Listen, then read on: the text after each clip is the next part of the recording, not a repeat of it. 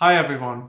In these final two videos for this course, I would like to talk about the topic that's very much at the heart of my own research, which is the relation between human rights and human rights law on the one hand, and migration and more specifically vulnerable migrants on the other one.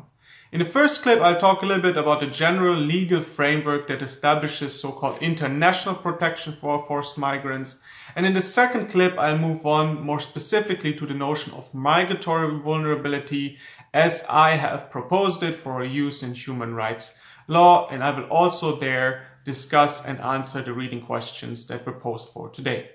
Now let me start by saying that in this one video, in this one clip, I cannot obviously cover all the intricacies of the multi-layer, multi-level protection system that exists when it comes to forced migrants, to migrants, refugees, and their rights. So I'll provide a brief overview here, starting of course with the 1951 Refugee Convention, which is the pillar, the real foundation of the system of international protection as it exists today. Brief side note here, when in international law we talk about international protection, that usually very specifically refers to the protection that is afforded to forced migrants. So people who cannot stay in their country for very specific reasons, most notably because they are running the risk of serious human rights violations there and are therefore finding themselves in other places. This, of course, includes most notably refugees, but not only. And this, in fact, already brings me to the first and arguably most important function of the 1951 Refugee Convention, also sometimes referred to as the Geneva Convention, which is that it establishes the refugee definition. More specifically, in Article 1A2, it establishes that, and it is worth reading this out in full, that a refugee, owing to well-founded fear of being persecuted for reasons of race, religion,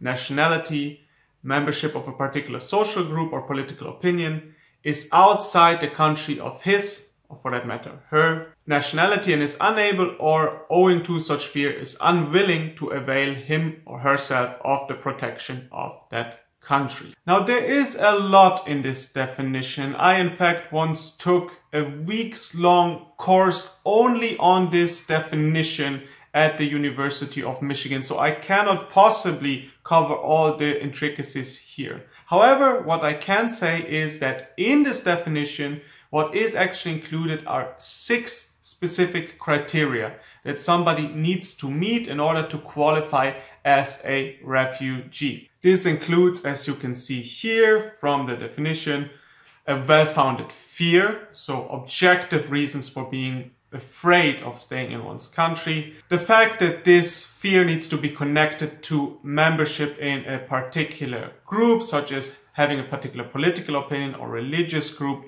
This definition, by the way, is open-ended because it also includes a particular social group. One has to find oneself outside the home country and unable to receive protection in the home country, so in another place in the same country. And then, and this is not specifically mentioned in this provision, but in Article 1F, one also should not be a fugitive. Obviously, if one is being persecuted by one's country for example, one's religion, political opinion, that's different from being a regular criminal fugitive, somebody who has committed a crime and is just simply trying to escape justice for non-political or other kind of offenses covered in the Refugee Convention. The overall idea of the Refugee Convention is to provide so-called surrogate protection, meaning that because you're not able to enjoy the rights that you usually would in your own country, which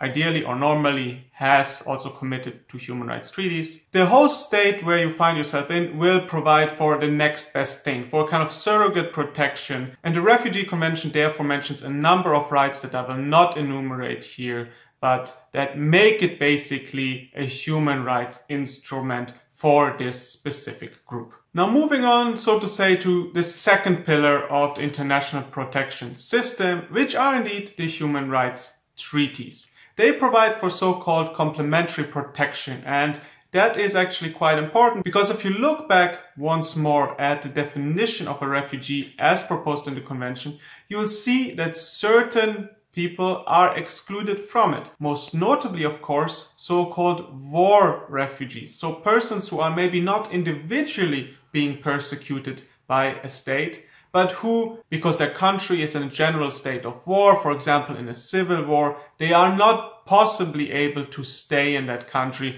without risking their lives and the lives of their family. At the heart of this complementary protection is the so-called non-refoulement principle, which is established specifically, for example, in the Convention Against Torture, which, and again, I find this worthwhile reading out.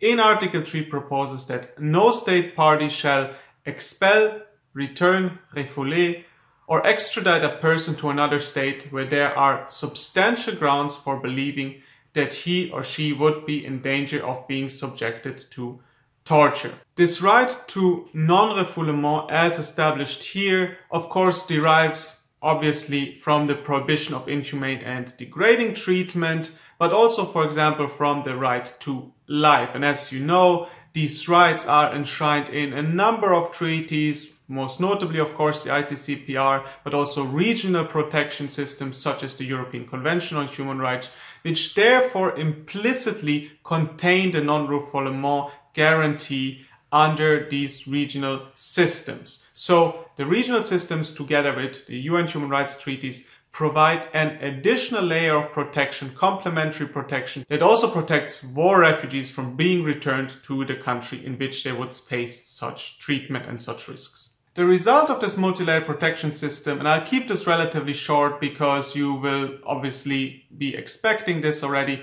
means that various institutions and organizations are involved in the international protection system. This includes most notably, of course, the UNHCR, so the United Nations High Commissioner for Refugees, which is basically the UN agency in charge of supervising and implementing and aiding state parties to implement the Refugee Convention. With $7.7 billion of a budget, it is almost like a small state, and it runs with this budget refugee camps in places such as Kenya or Lebanon, or indeed also on the Greek islands. You have seen the UNHCR prominently featured in the news as an important actor in this field. But obviously the more regular, so to say, human rights organizations are also included, such as the human rights treaty bodies to which one can file individual applications, which also look, if specific rights are concerned, at specific issues and issue reports. And finally, and this has been the focus of my own research,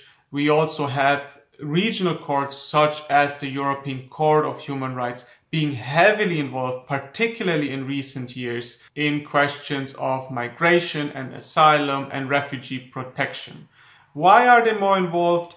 Well, I think there are two main reasons here, and I'll conclude with this. On the one hand, of course, we do have a certain rise in the last 10-15 years of refugee flows. Most notably because there have been intense conflicts, for example in Syria, for example in Afghanistan, for example in Iraq, from which people had to flee and were trying to get to other places in which they could find protection. But on the other hand, and maybe even more noteworthy, states have become increasingly repressive in their approach to forced migration, to the reception of refugees, which comes with, let's put it how it is, violations of the treaty obligations that they have originally signed up for. And therefore it is not particularly surprising that more and more cases, as you can see on the graphic here, which is actually from my own book, Demanding Rights, which is why it is not surprising that more and more cases have reached the court over these past years. This, of course, has a profound impact on the lives, on the fate of those who are supposedly protected in these instruments. And this is where the notion of migratory vulnerability comes in, that I would like to address in the second video.